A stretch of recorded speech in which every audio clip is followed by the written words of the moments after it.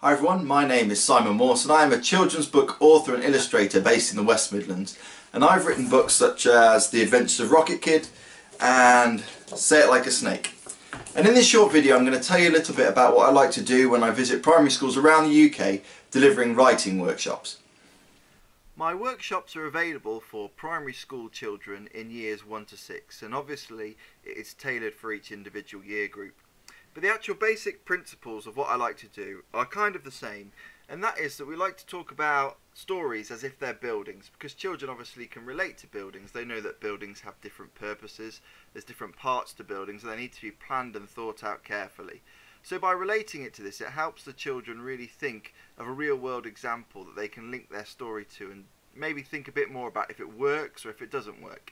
So as you can see here in the picture, this is just a very basic idea of how we like to think about how a story is a bit like a building. You can see the foundation, the door to drag the reader into the story, or the building blocks, the solution where it comes in, working towards the point, and specifically the point of the story, which I like to make quite a big deal of when doing the writing workshops.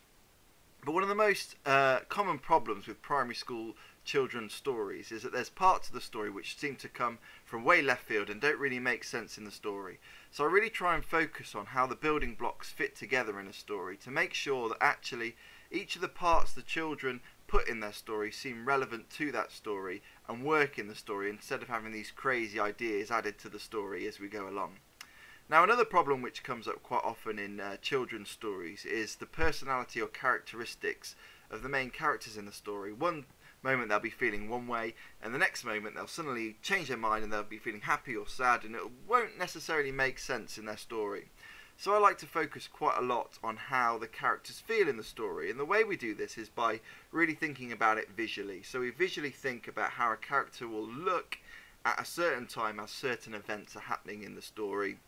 And as the story develops, if the events change and affect the character, then his expression and characteristics will then change. Now obviously in the younger year groups we do this as a group activity, building a large building, planning the parts together. But for the older year groups, I like to look at them doing an individual plan. So they all plan a story themselves.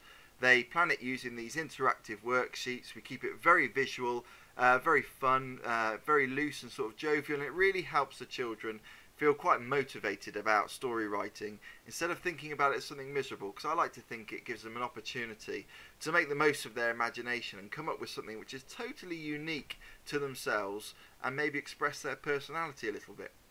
Now I've actually done events similar to this around the country in some of the biggest bookshops and the biggest libraries around the country, and this has really helped me understand how to best deliver a workshop like this and to make it fun and entertaining for the children, while still actually helping them learn something which will practically help their own story planning and writing.